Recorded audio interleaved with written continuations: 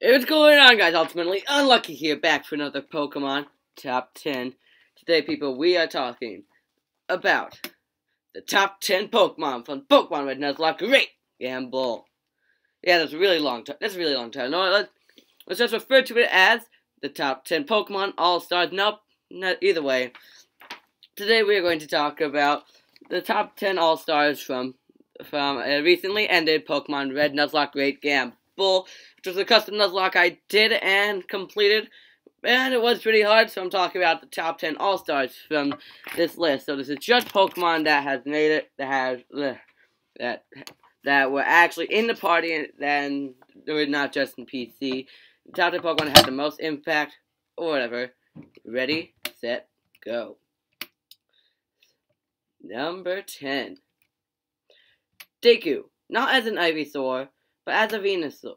Not as a Venusaur, but as an Ivysaur. Episode 1 through 18.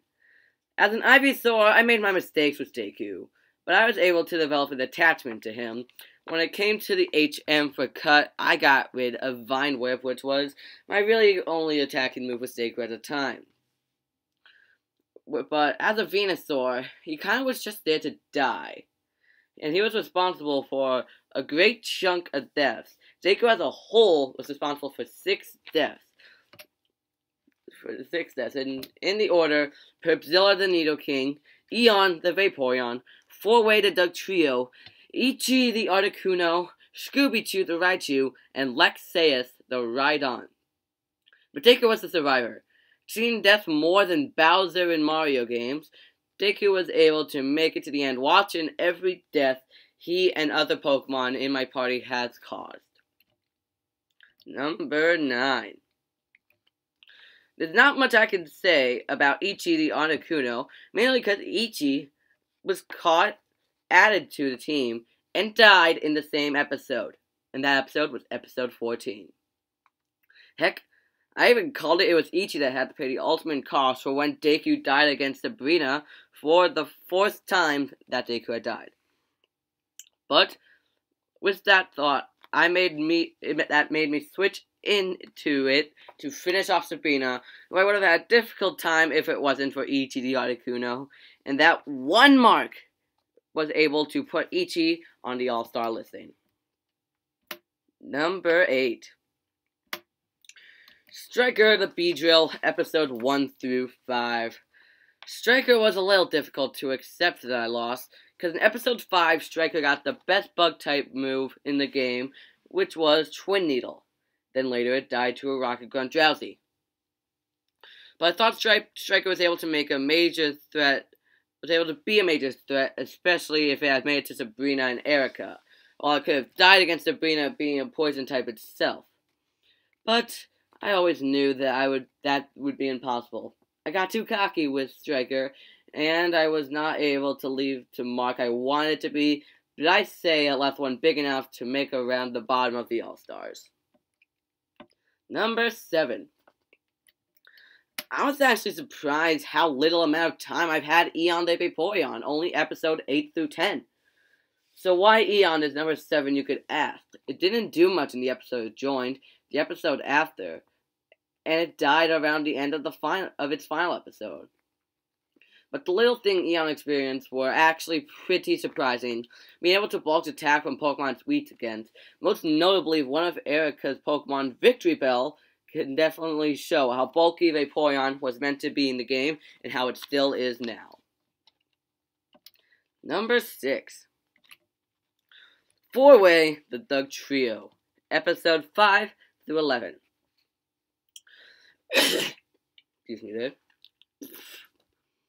There were 2 events that Four-Way proved most useful. It was versus Lieutenant Surge to get the Thunder Badge for being his Raikou, and to capture a Snorlax.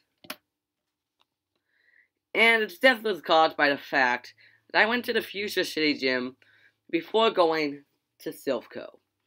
And while it allowed us to get the useful Lexaeus added to the team, I had deep shame with the mistake that happened, especially when I had high hopes for Four-Way against Koga. Number 5. Scooby-Choo the Raichu, the second longest lasting member in the Let's Play, episode 1 through 16. Encountering Scooby-Doo as a Pikachu in the Viridian Forest was pretty lucky, but with the Weedle already caught, I had to rely on the 5% chance to encounter a Caterpie, a Metapod, or Pikachu. And may my luck have it, it was a Pikachu. And I believe a Raichu would be more beneficial than a Butterfree. And useful it was, specifically when I got the Thunderbolt TM. But then on the episode where Scooby-Doo could not be used, it just kept getting rolled on. And then it happened. Another Deku death. And the spotlight Scooby-Doo wanted to be in fell right on him. And Scooby-Doo lasting to the end with Deku, unfortunately, could not happen. But it doesn't mean that he was amazing throughout all the help he's gotten to us. Number 4. Fairly late addition to the team, Tempest the Aerodactyl. I made sure to get the old Amber because I believe an Aerodactyl would be a very important asset. And I wasn't wrong. Tempest's speed was second to none at the moment. And was also able to defeat the quote-unquote Dragon-type Elite Four member Lance's own Aerodactyl, only to pay the cost of his death after the battle. Granted, Tempest was added to the team before the 7th gym. It was great speed and decent attack power proved especially when a legendary was on the team the episode before. Number 3. With the name straight out of Twitch Plays Pokemon, Keeper the Hypno, episode 5 through 18. There's something about episode 5 in the series that just really made it stuck out. Let's count the reasons. We took on and beat Misty. We lost Striker the Beedrill to a Rocket Grunchowsy. We caught Sprinkles the Mankey, who was added to the team. We caught Four-Way as a Diglett, who was added to the team. And of course, we caught Keeper as a Drowsy, who was of course added to the team. And not only was it added, but it dominated. Despite the fact his main attacking moves were Confusion and Psychic and the occasional Dream Eater, we had ourselves one of the 4 Psychic Evolution lines, and while we could have bought an Abra at the game corner to evolve into Kadabra or trade for Mr. Mime, or catch a Poliwag or Poliwhirl to trade for Jinx, it'll forever be a mystery if they would be better than a Hypno, but that's a mystery that I don't need Scooby and the gang to show up for. Wait, not my Scooby. The dog one. That one. Number 2. We're almost done, and our runner-up is Gasher the Kingler, episode 12 through 18. When it came to grinding levels, when Gasher was a Krabby, I noticed it would be more efficient to wait a few levels before letting it evolve, so that Gasher could get Crabhammer.